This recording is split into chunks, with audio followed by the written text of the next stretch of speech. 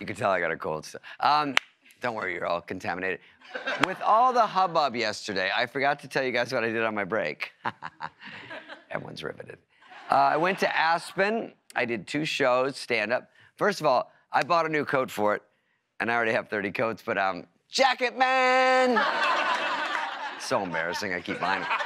But I went out there, and I found out later the ticket prices were roughly $200 for my stupid show. So, and it's a 350-seat theater. It's belly up. It's a great place. 2 shows, sold out. I was a little shocked, not because I'm not famous or great. Actually, why was I shocked? But the tickets were so much, and I was nervous, but then I realized nobody cared because you're in Aspen. You know what I mean? Everybody's rich and no one's allowed to complain. It's a great trick because you can't be at lunch going, hey, David Spade's coming. You hear his tickets are like $200. And everyone goes, is that a lot to you? And they go, no. Listen to what I'm saying. I'm saying, why are they so low? What's wrong with him? Is he like just practicing stuff?